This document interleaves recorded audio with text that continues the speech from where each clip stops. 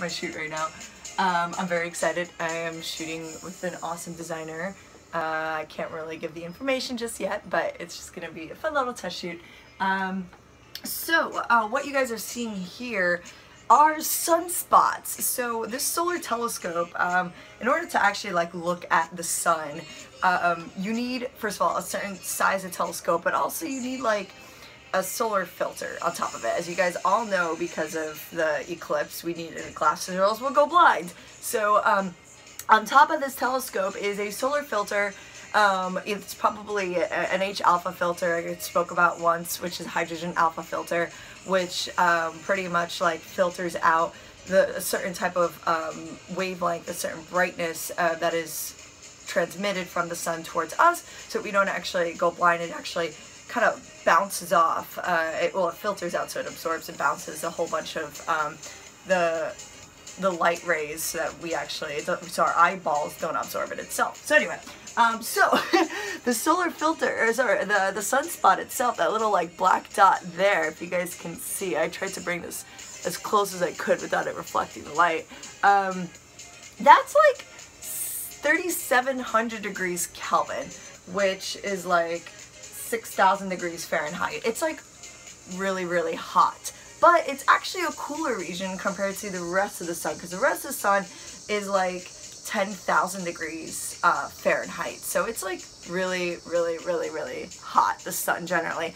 But in these areas where it's dark, which is the sunspot, it's actually a lot cooler. So what's going on there is there's like this buildup of electromagnetism. So the sun, from you know, just being really hot, spinning really fast, and nuclear fusion going on, it's causing electrons to get extremely excited inside of it. And so when the electrons start to get really, really excited, they start to generate an electric field, so an electromagnetic pulse.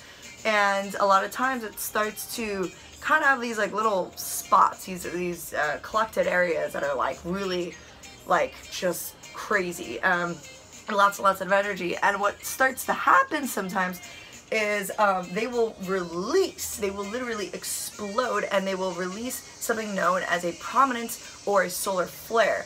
And those tend to just be like really bright, hot regions that kind of come out and whirl a little bit. It looks kind of crazy. And then sometimes a coronal mass ejection will happen. And a coronal mass ejection is a release of like actual physical plasma. So that's a little bit different. That's more like the outer regions of the sun.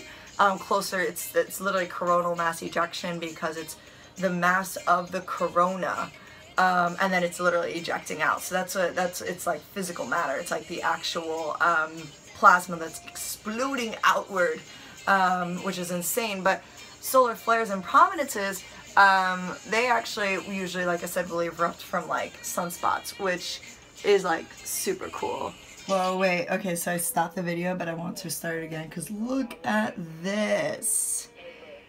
So what's passing in front are probably just clouds in our atmosphere, because we are viewing this from a ground telescope. I believe this is the Canary telescope. Wait, hold on, I need to like uncurl my hair for a second so I don't burn my leg. This is the Canary Islands. So this is literally like clouds that are in the Canary Islands right now. How crazy is that? Alright, bye guys.